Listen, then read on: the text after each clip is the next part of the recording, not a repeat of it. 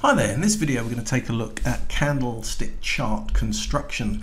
So this is going to be a very quick video because this is a very simple concept to grasp. So here we have the candles colored red and green. Red for down bars and green for up bars. So by down bar we just simply mean that the close occurred below the open. Okay, so here we have the open at this level here. We have the close at this level here. This is the low for the day down here. This small wick is the low for the day, and this longer wick at the top is the high for the day.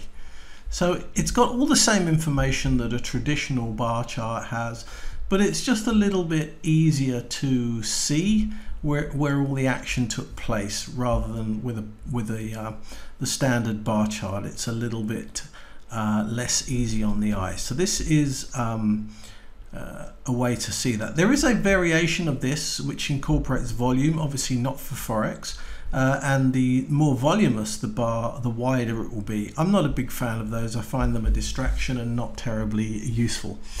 But anyway, so that is the down bar, and now I'm going to pause for a second and we'll show you the up bar. Okay, so here we have an example of an up bar. Oops, sorry, I put this in the wrong spot. So it should be there. Oh, there we go. Okay, so here's the up bar. We have the low at the bottom, of course, the high still at the top. So that's exactly the same as this down bar here.